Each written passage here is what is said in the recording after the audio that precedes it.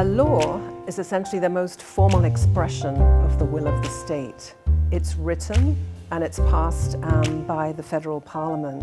A bill is a proposed legislative text that is introduced in the House of Commons or the Senate to be studied by both houses and perhaps eventually passed. Once it is passed by both houses and signed by the Governor General, it becomes a statute. Welcome to this lesson, in which we will explore some of the key concepts that underlie the process of drafting legislation and regulations in Canada.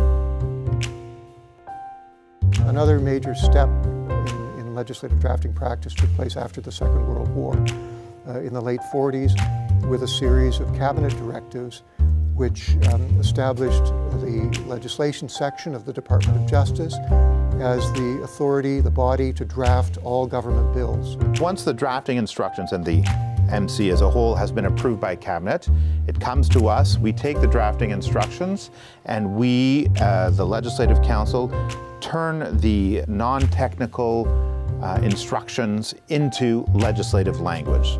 Bilateral experts in the legislative process intervene at different stages. So I've described the work environment of Legislative Council in both sections, legislation or regulation, is a really collaborative environment. It's teamwork.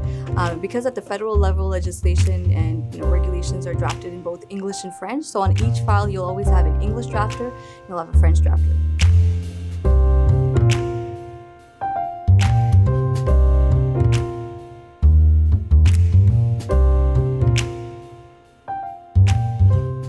With our guests, we will review these important principles that underline the democratic process of making regulations and laws in Canada.